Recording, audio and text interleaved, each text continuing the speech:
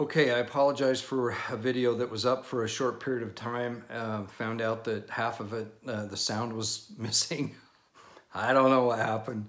So I apologize. Some of you were very kind to let me know, and also your comments. So the video was deleted, and then I actually deleted the video. And so I'm going to redo it now. And your comments were gone as well. So I apologize, okay? It's just, I don't know. It's just what happens to me sometimes. So we'll try it again. So we've been talking about the marriage, a Jewish wedding, all the things that precede it, and then the wedding and the feast and everything, and then how it ties into the parable of the 10 virgins, how it connected the apostles of Jesus Christ, how they knew, and then in particular the uniqueness of a Galilean wedding, which had just a few other little things, you know, that made it unique. And then it was also tied into the Last Supper, and it was very powerful. Now, 5 years ago, 10 years ago, if I would have seen this is just me personally, I probably would have gone, well, that's interesting, but, you know, so what? There is such an awakening right now, and I want to talk a little bit about that. Before I do, I want to mention how I came to know a little bit about the wedding, and it was with a video I watched of Jody Stoddard, and I bet it was a year ago, probably right now or close to it. And I'll never forget it. I was actually out in Manila, Utah, right there on the Wyoming border by Flaming Gorge, and I had some time, and I was just looking at my phone, and I had watched part of her video, and I was watching this, and I was just like, dang, this is amazing.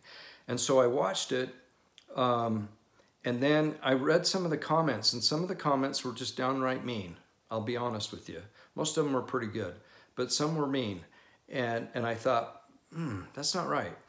I made a comment and said, this is the greatest. I just love this stuff, you know. And I had started my channel a year ago in December, so I've been doing it over a year. So, you know, this was kind of new to me, and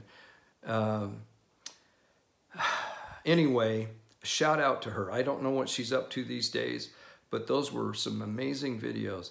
And so she was, for me, she was at the forefront of all this. And now other things have been added for me. Someone recommended that 3-part series. I just finished the first part today, and I put the link up in my last video of that 3 parts. Fascinating. It's so interesting. Okay, there's others that I've watched. Last Dispensation, Troy Abels. I love that guy. I love his presentations. I love his voice. His voice is so good. But he's a good, kind soul, and he has the Spirit with him, and he ties in. The way I look at it is he's really good at tying in ancient prophecy with modern revelation, and just an awesome guy. I think there's one called Millennial Reign, maybe. So good, so good. There's people that do timelines and all that. I love them. I'm not a timeline person. I don't have anything against them. I just don't, my brain doesn't work that way, but I love that people are trying to put all the pieces together. 2 LDS Archive, Micah puts out some amazing stuff and does a lot of work. I don't watch a ton of his because some of them are kind of long, and I just, you know, I'm trying to do my own studies and whatnot, but I've had, you know, and it's not like I agree with everything, but the things I disagree are so little minor, and every one of them adds to it. Then you combine that with all of the Come Follow Me presentations. Oh my goodness. And I know I've said some things about some of the Come Follow Me. That's no big deal. You know, this much we agree on, this much I might have a little difference. So what? Big deal. They're good people putting out awesome information. And here, this is what I want to talk about today, that this is not by mistake, and this isn't by chance, and it's just not a few of us people that because of the virus, you know, we all just started doing this kind of thing. That had to play in it, but really, there's an awakening. There is an awakening. And the thought came to me, I was thinking of the parable of the wheat and the tares, the wheat and the tares. And I think it's in Matthew 13, I believe. And a man plants a field of wheat. And the Lord asks him, you know, this is fine, but what else is in there? There's some tares in there, tares, weeds, bad stuff that takes the nutrients, crowds out the good stuff, the wheat. And the man says, my enemy did this at night. Obviously, I'm paraphrasing here. And so should we go out there and tear out the tares, pull them out? And the Lord says, no, we're going to let them grow together. We're going to let them grow together, because if you pull those tender plants up now, it'll affect the wheat as well. So we're just going to let it go. But then there's going to come a time of harvest, and that's when we'll take care of business. And it's interesting, in the Joseph Smith version of that, well, I'll say this, in the Matthew version, it's the tares are first and then the wheat. But in the Joseph Smith version, it is the wheat that's harvested and separated before the tares. Now, this is kind of interesting to me, because it could be, it's just a possibility that this could be a rapture scripture, where the good planting of this plant, this grain that sustains life, and there's so many cool things about it. And we'll talk about the difference between the wheat and the tares, and then the chaff of the wheat, and the threshing floor. We'll cover that again later. But with the idea that Joseph Smith, in the inspired version, said that the wheat was gathered first, it's kind of interesting. It could just be the gathering, you know, but it also could be the harvesting and raising up and preserving and securing a righteous people. Okay, so here's the thought I had on this that combines with this the spirit of enlightenment that I think we're going through right now, is that now I'm not a farmer, but I've farmed. I've worked on farms. Okay. And then the wheat, when it's coming up, it's beautiful. It's green. It's not this amber wave of grain, right? It's green. And as it's coming up from a distance, it's just beautiful. It looks perfect. But the closer you get, the more you see that there are some problems, weeds and whatnot. So if you're looking at a timeline, and this is the second coming, or the major events preceding the second coming, and here we were a while back, and as we get closer, we start to identify the wheat from the tares. Back here, we can't really see it. I think that's what's going on right now. I think we are really awakening to what's really right and wrong, what's good and evil, what's real and what's fake, who's a good person and who's not such a good person, you know? I mean, and so I think that's what's attracting us to these channels, the scriptures that we're reading, and all the things that are going on. Because I really do believe that, well, I'll say this. In the past, for me, my experience is that when I was young, it was that the old guys were the ones that thought about all this kind of stuff. They had the time, and you know, you just look at them like, yeah, I'm raising kids, I have a job, and I don't really have time for this. But, you know, go for it. I don't think it's that way anymore. I think there are old people like me, but there's young people that are really just like, bam, getting it. And I don't think that was that way. Maybe a few exceptions, but now there's large groups of young people that are really understanding what's going on. So as we get closer to the second coming, more and more definition of what's good and bad. And it works both ways. So someone who was a neighbor, say, and you knew they weren't members of the church, you might just kind of like, hi, you know, kind of thing, and avoid them. Now you're going, that's a good person. They're good people. I'm going to align myself with them. I'm going to get closer to them. And then there might be other people that you're like, ooh, you know, but the positive aspect of it is wonderful. And so this is what's happened with us. I was probably way more hesitant, not that many years ago, to listen to a preacher from another faith, or to listen to a guy that's converted from Judaism to Christianity and listen to his insights. Well, what does that have to do with me? I'm a member of the Church of Jesus Christ of Latter-day Saints. So that's changed for me now. If they're pointing me towards Christ, or if they have another little piece of the puzzle, I'm all in. I want to hear it.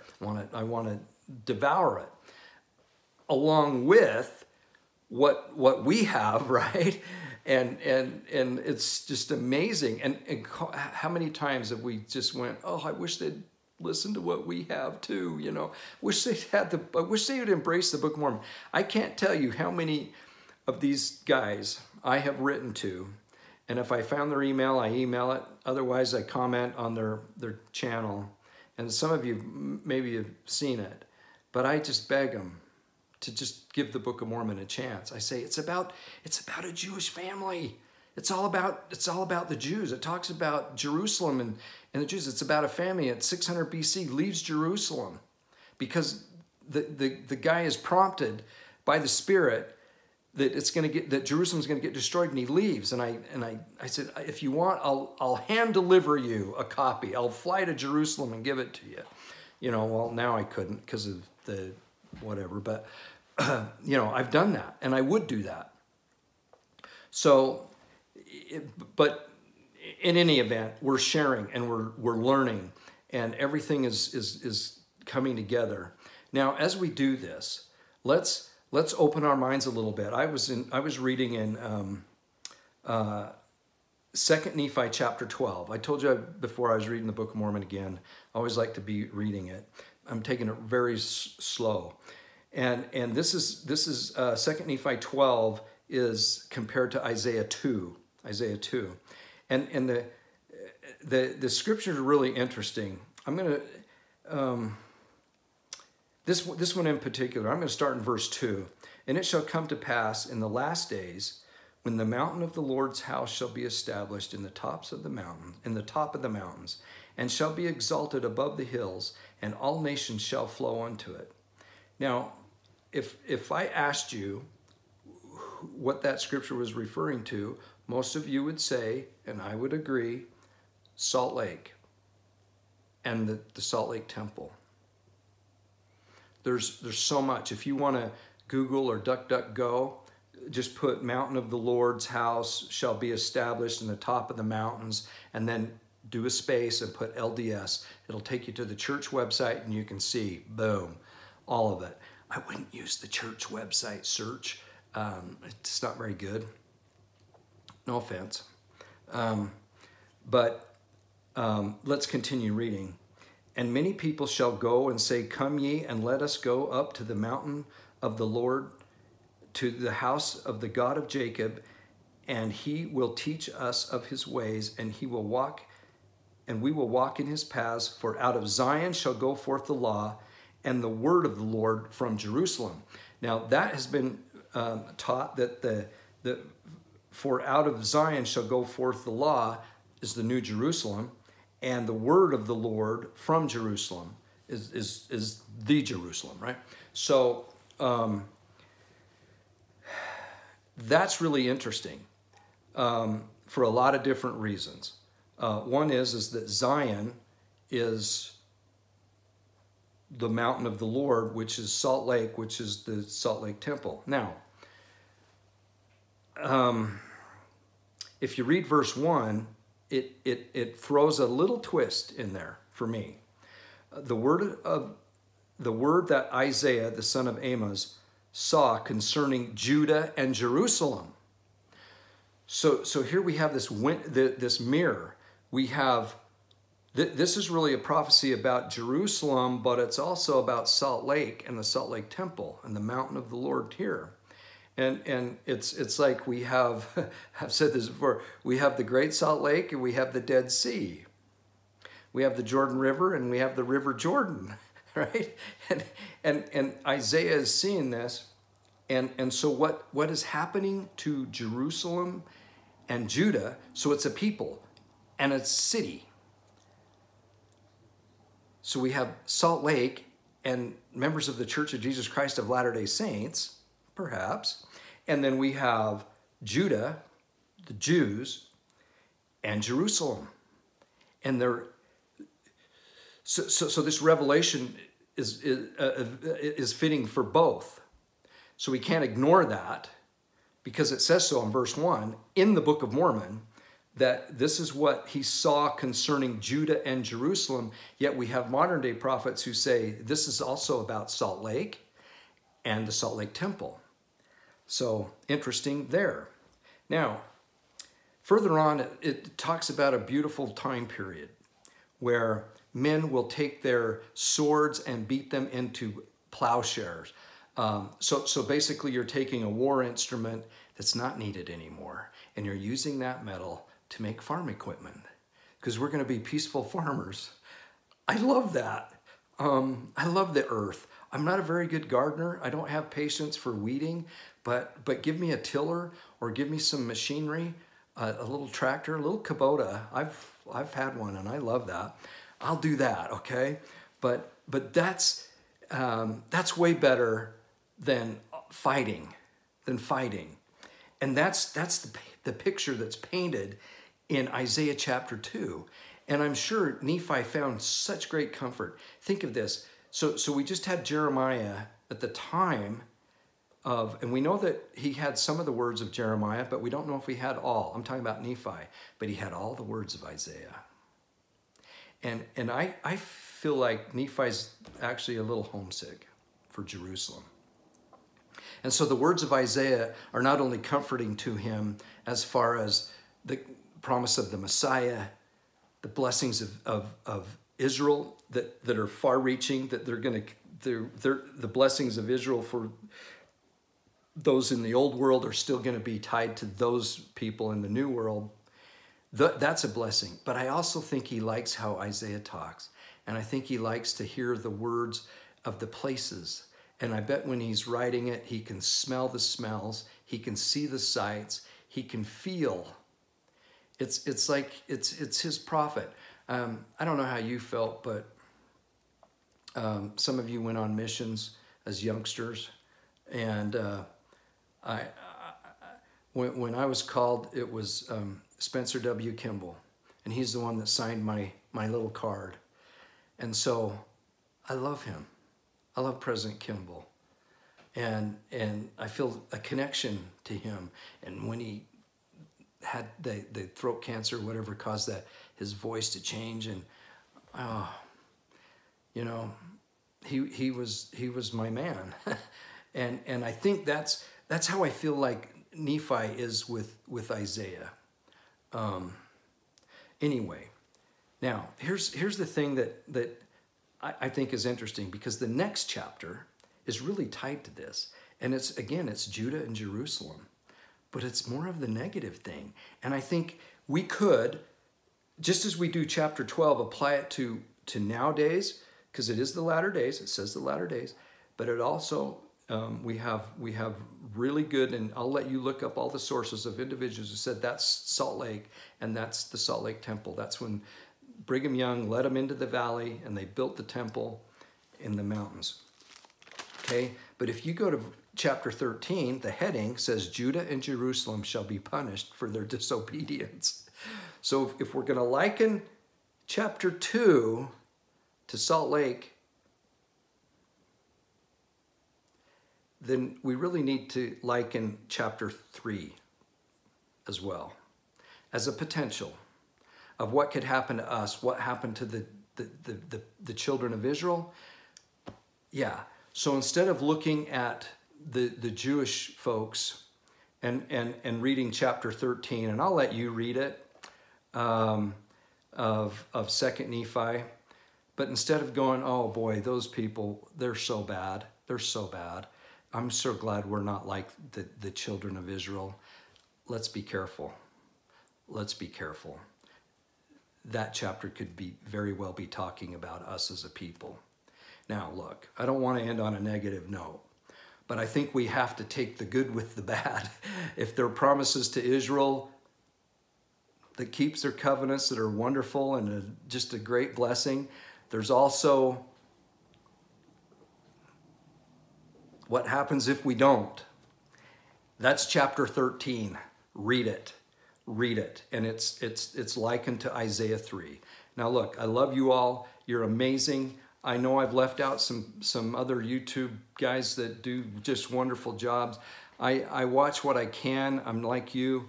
There's a lot going on, and we do the best we can.